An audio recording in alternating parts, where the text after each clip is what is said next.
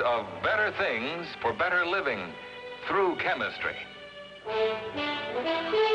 Nearly everything in our daily lives is improved by chemistry, from transportation to the clothes we wear. Chemistry helps bring us better food, makes our homes more beautiful, more comfortable, helps protect our health, and adds to the enjoyment of our leisure time. Now, tonight's story on the DuPont Theater.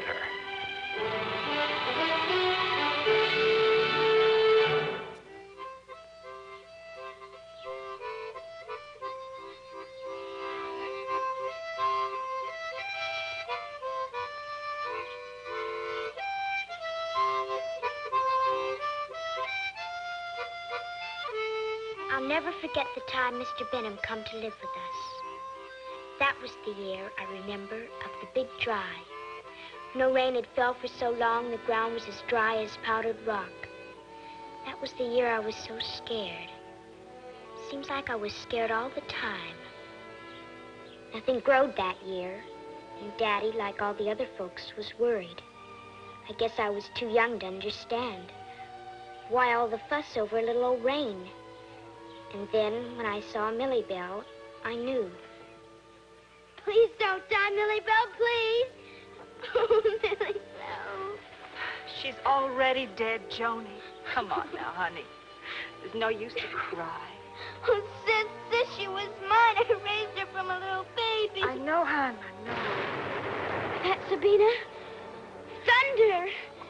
Hon, don't be so scared. It's only Simeon Wells setting off more dynamite, hoping to start a cloudburst. Come on now. I'll get Jacob to bury Millie Belle. Come on. Oh, honey, come on, Joni. Don't cry, darling. That was the night Daddy had the big meeting with all the folks at our house. I was itching with curiosity and come down in my nightclothes to see. Perhaps our trouble has been brought upon us with good reason. Well, what kind of talk is that, Slade? The kind of talk that some of you won't want to hear. But it's plain enough. We just haven't done everything that we should have done. I paid good money for that blasting powder. More than $10. Ain't my fault it didn't bring the rain. Yeah. If we'd have gave Nanny Garbutt the $50 she asked for, she'd have brung us rain before now. Gunpowder and witches. And you call yourselves a civilized community. What's your answer, Mr. Slade? We got a church standing up there at the end of the north pasture. A church, Jacob, but no preacher. We had a preacher. How long ago? And while he was here, did we as a community support him? Wait a minute, Mr. Slade. We're all fit to lose our crops, even our homes, account of this dry. And you called us here tonight to yammer about a preacher? I still feel that it falls on us to do our simple duty. That's why I called you here tonight. I took it upon myself to send for another preacher. The answer came this morning.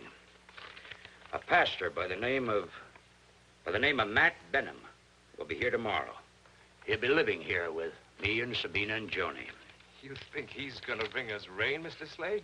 Yeah, maybe not. But perhaps he can teach us how to pray for it.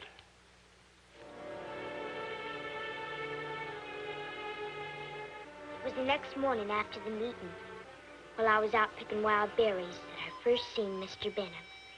Or, rightly speaking, first heard him a-playing away on that mouth harp.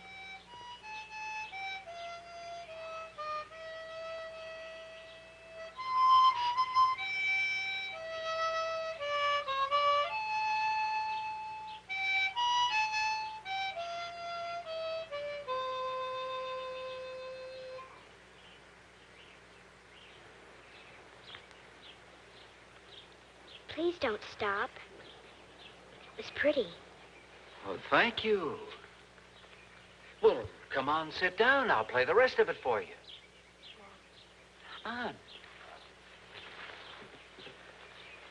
I'd say it's just about the right kind of a song for a young lady your age.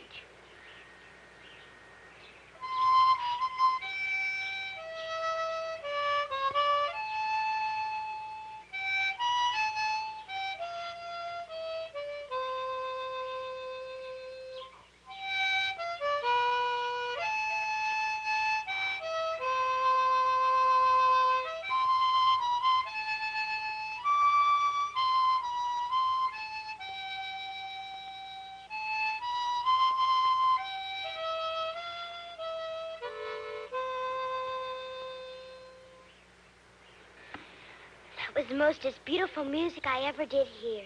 Was it now? Beautiful dreamer. What did it make you dream of, little ma'am? Nobody ever called me that afore, little ma'am. It made me think of white rabbits, like they was dancing in the grass, and a yaller moon shining through the trees. Well, I guess each of us hears the old songs according to his individual ears. Now, to me, it might have been a psalm sung by a king with a harp long, long ago. A psalm? Then you must be Mr. Benham. That's right. Where'd you hear my name? Daddy told us you was come to live with us. I'm Joni Slade. Well, are you now? Well, I'm right pleased to meet you, little ma'am. Do you suppose you could lead me the rest of the way? Sure. Come on.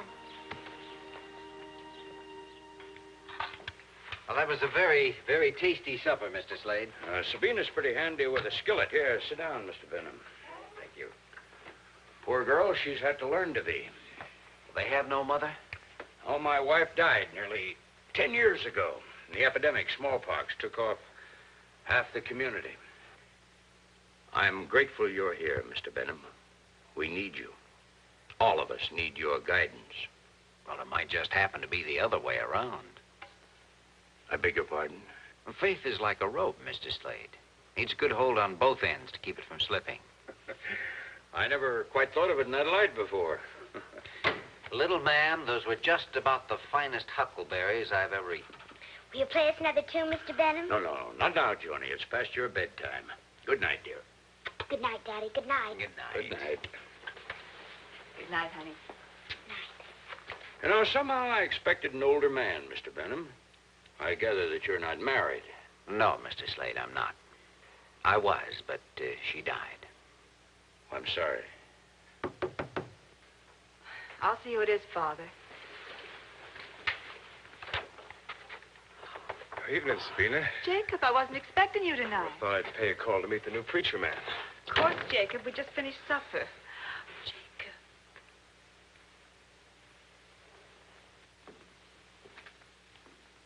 Jacob Mott, this is Matt Benham. Jacob is Sabina's betrothed. Glad to make your acquaintance, Jacob. So, you're the rainmaker. Jacob. Well, ain't that why he's here? To bring his rain? Only the good Lord makes the rain fall, friend. In his own good time. I thought maybe you'd bring it in your carpet bag, or maybe he was going to coax it out of that mouth harp I heard you playing. That's enough, Jacob. You're not being funny. Sabina, get Jacob some coffee. Never mind the coffee, Sabina. I don't feel like none. Now, let's all sit down.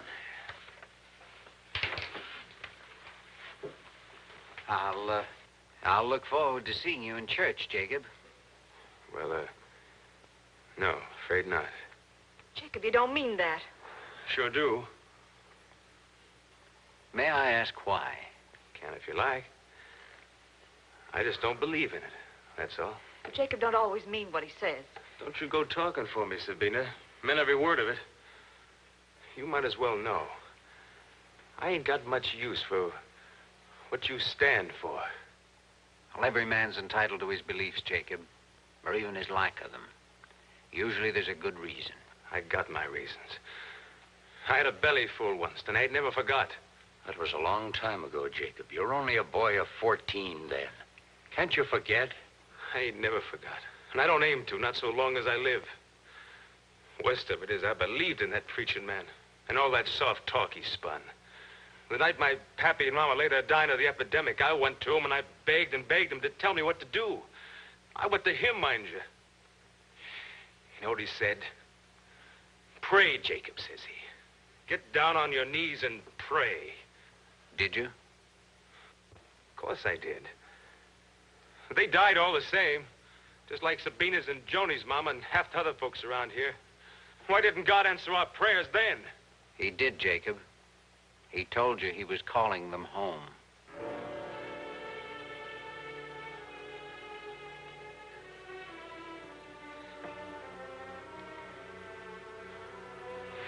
I'll say goodnight now. I know for I ain't wanted.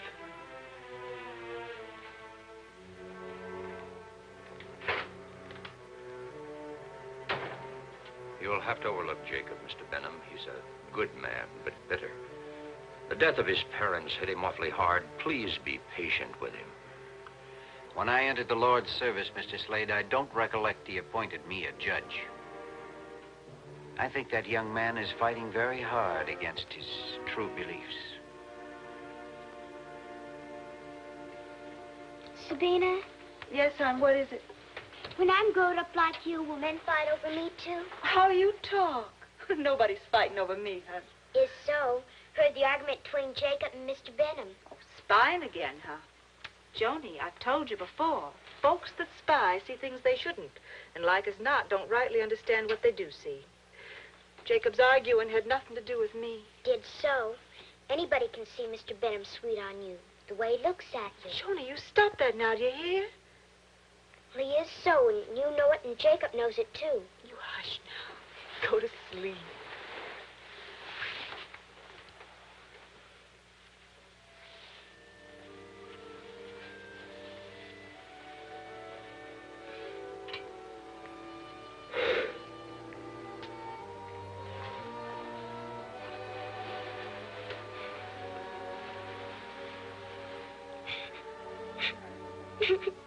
Joni? Why are you crying? Joan, honey, what's the matter? I'm scared, Sabina. I don't know why, but I'm scared. Honey, there's nothing to be scared about. It's just a long dry, hon. It's got everybody's nerves ready to snap. And go to sleep. Mr. Benham bring us rain, Sabina? Is Mr. Benham gonna bring us rain?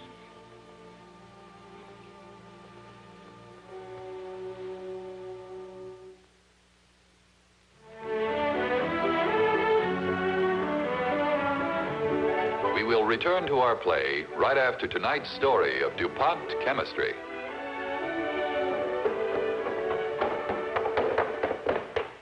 Well, how'd you make out, Jimmy? Oh, we lost. Well, that's too bad. What happened? I dropped an easy pop fly, and two of their guys scored. Well, don't worry about it, son. See, a ball game's like anything else. In order to win it, you have to learn to play a little better. But how will I ever make the Little League team now? You keep working at it, son. You'll make it. Yeah, and I suppose someday I'll make the big league, too. Well, it isn't which league you're in that counts, son. It's how well you do the job you're best equipped to do. This country needs big leaguers and little leaguers just as it needs big business and little business. Dad knows what he's talking about because, though Jimmy doesn't realize it, only a few years ago, his dad was having a hard time setting up his own business. A skilled mechanic, he had been experimenting in his garage workshop with a new idea for a gearbox for use in electronic computers. But the pop fly he had missed was finding the right material for the gears. It had to be something that was lightweight and needed no lubrication. He thought a plastic might do the job and went to a large chemical company for advice. The company representative suggested nylon plastic, a product of extensive chemical research and development. Jimmy's dad found a molder to make the gears for him, and they worked fine. Before very long, he was in business. He called on suppliers to manufacturers in the electronics industry, and as orders came in, he set up a small plant, hired assistants, bought more equipment. He had established a successful business, just as thousands of small firms do every year. Yes, America needs both big business and little business, and each needs the other. For big companies can take on responsibilities and do big jobs that smaller ones aren't equipped to do because of their size. Only a big business, like DuPont, can afford the huge investment in money and manpower necessary to develop such things as dyes, cellophane, man-made textile fibers, plastics, and many others. But as you have seen, these developments of big companies, like DuPont, help hundreds of small businesses get started, help them prosper by supplying useful basic materials, which the smaller firms turn into products that benefit you. For example, this teamwork between DuPont and small businesses throughout the country brings you so many of DuPont's better things for better living through chemistry.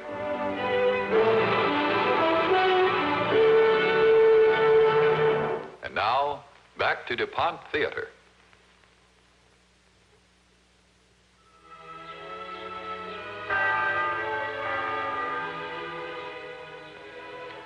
Now, before we pray, I'd like to set myself straight with those of you who are gathered here this Sunday morning for the first of our meetings. I like to think of myself as a man of God, or more rightly, one who tries to serve him. Now, that doesn't make me out to be any special kind of creature. As the book tells us, we're all equal in the eyes of the Lord. We're all his children. Now, look at me. What do you see? I'm just a man made of the same flesh and blood as yourselves. Do I have any special powers? I doubt that. Do I have any kind of inside track to the Lord's ears? I doubt that. Then let me ask you something. Did you send for me to wrestle some kind of special favor out of God? To make a bargain with him? Is this why we've gathered here in the Lord's house on this his holy day to seek a favor? I hope not. I hope we're here to ask his guidance, his strength, and the wisdom to understand his way. Now let us pray. O Lord our Father, you know our needs. Our land is parched. We suffer greatly. Our land is parched. We suffer greatly. Give us the strength to withstand this adversity. Give us the strength to withstand this adversity. But if your divine wisdom decrees that the rain shall be withheld, give us the humility to accept this decision. Give us the humility to accept this decision. On earth as it is in heaven, thy will be done. Amen. Amen.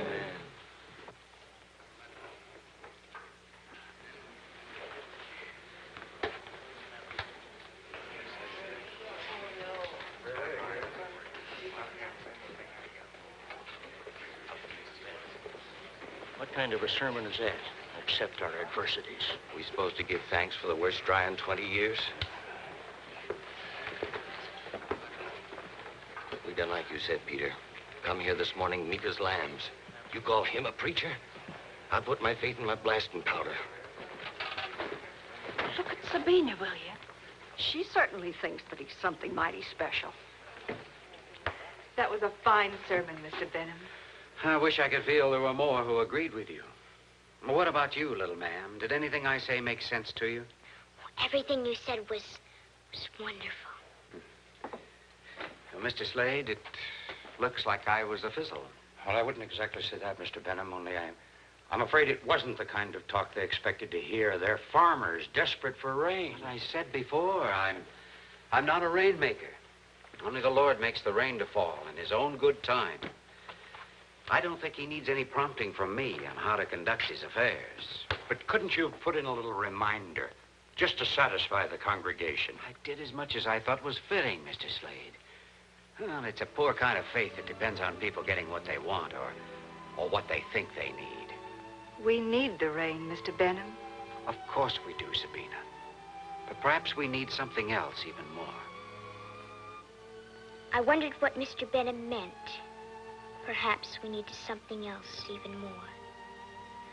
I didn't understand all this arguing and fighting. I just felt scared all the time. Jacob, you've got no call to talk about Mr. Benham the way you do. I don't want to hear another word from him. Do you hear? I don't know why you've been behaving the way you have ever since Mr. Benham arrived here. Mr. Benham again. What's that fake rainmaker to you? He never claimed to be a rainmaker, and don't you dare call him a fake. Oh, Sabina, hon. You've been behaving to him like an old bull tearing up a cabbage patch. Maybe I have. If I have, I'm sorry. Are you, Jacob? Are you? No, afraid not. That's why you waited till he went out with Father tonight to come here and tell me you're proud of the way you've been behaving. And him a minister. He may be a minister, but I seen the way he looks at you. What's that supposed to mean? Meaning he's in love with you. That's what. Them that has jealous eyes sees what their hateful hearts tells them to see. You calling me hateful, Sabina? Oh, not you, Jacob. Something inside you. There's something in you, Jacob, that worries me. Something dark and ugly, like a weed. Oh, I don't mean just about Mr. Benham. You're bitter, Jacob. You're dark and bitter. Mighty nice names you're calling me tonight, Sabina. Especially from the girl I'm going to marry.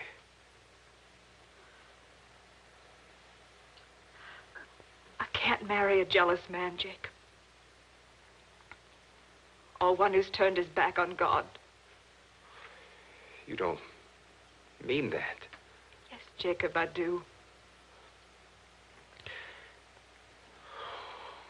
All right, Sabina.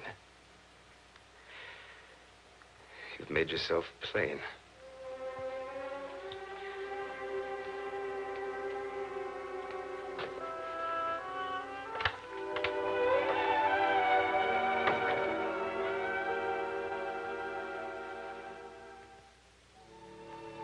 The weeks passed, but Mr. Benham never once prayed for rain. He kept talking and talking about the Lord doing his work in mysterious ways.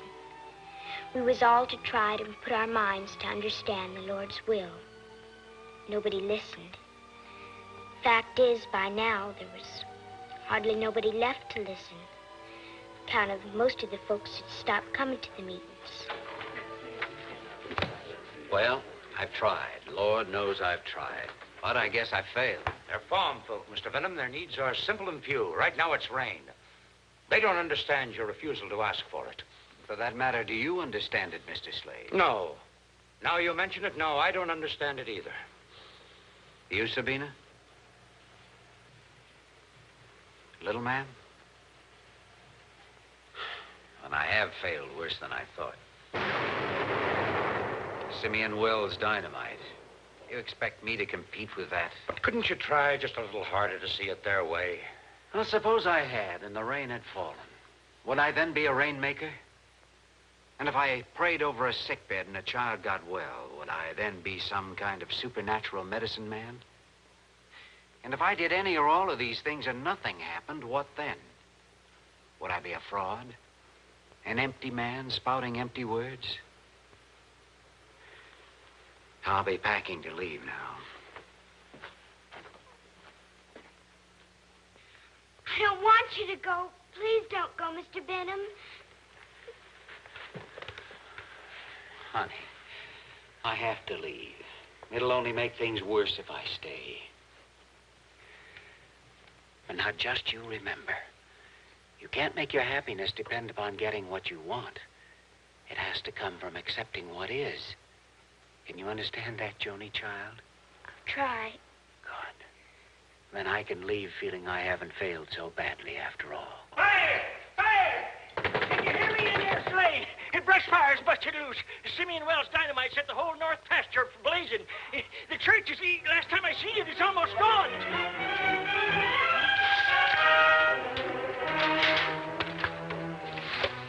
Well, we've done what we could. Now, I think we should give thanks that no lives were lost. Oh, Lord, our Father. You, Simeon. It was you and your blasting powder that started all this. You was all for it when I started. Simeon's right, Orchid. We should have stopped him. We're all responsible for what we did and what we failed to do. Don't try to shift the blame, Mr. Slade. My barn just went up in smoke. All account of the fire this idiot started. Jacob, control yourself.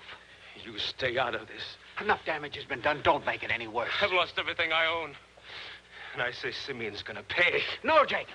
Enough harm has been done this day. I warned you. Jacob, have you gone crazy? Burnt to the ground. Everything gone, burnt to the ground. Jacob, you have struck a man of God. Get on your knees and pray for forgiveness. He got what was coming to him. Maybe it's you who's got something coming, Jacob. Jacob, don't you understand what you've done? Leave him be. Can't you see he's half out of his mind with shock? Now, it's all right, friend. I was packed to leave before this. I'll be saying goodbye now. Don't go, Matt. Please don't leave us now. So it's Matt now, and Sabina? He means so much to you. Why don't you go with him? He hasn't asked me to. I'm asking you now, Sabina.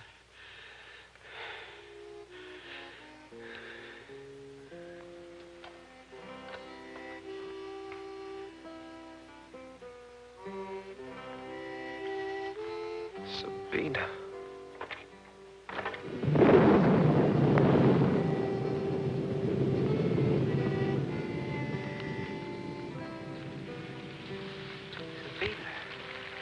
It's the rain. It's come at last. Sabina. It's the rain. Oh, Mr. Benedek. It's all right, Sabina. I understand.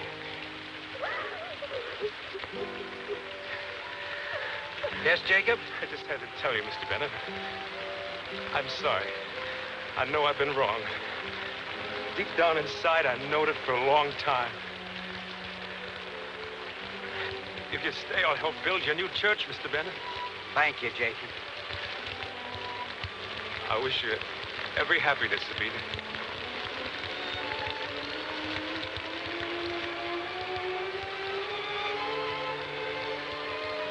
Jacob? Right then I knowed. It'd come to me in a flash, like the rain had come. What Mr. Benham had meant all along. Because Mr. Benham, he loved Sabina, and he lost her to Jacob. But Mr. Benham, he never once complained, not even when he married them together. Because Mr. Benham, he knowed Sabina loved Jacob, and that was the will of the Lord. Oh, Jacob. Congratulations. Thanks, Jacob. Sabina, dear. I want to wish you every happiness. Thank you, Mr. Congratulations. Joni, I'd say this is a fitting occasion for a tune, wouldn't you? Yes.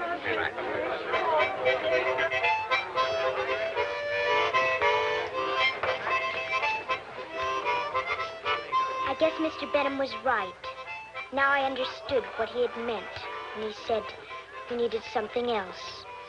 Because all the trouble we had shared, it brought us closer together than we'd ever been before. Somehow I never was scared again. Because I never felt alone no more.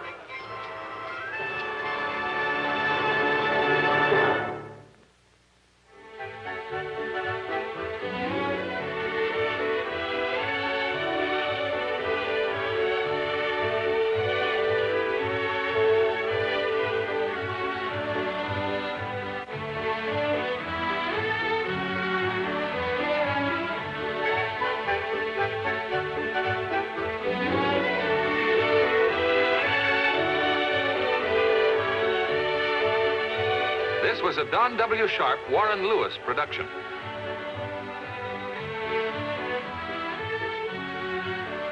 Next week, James Daly stars as an alcoholic who must stop drinking or die. Alcoholics Anonymous was born out of this life and death struggle. This true story on DuPont Theater is called One Day at a Time. Brought to you by the DuPont Company of Wilmington, Delaware, makers of better things for better living through chemistry.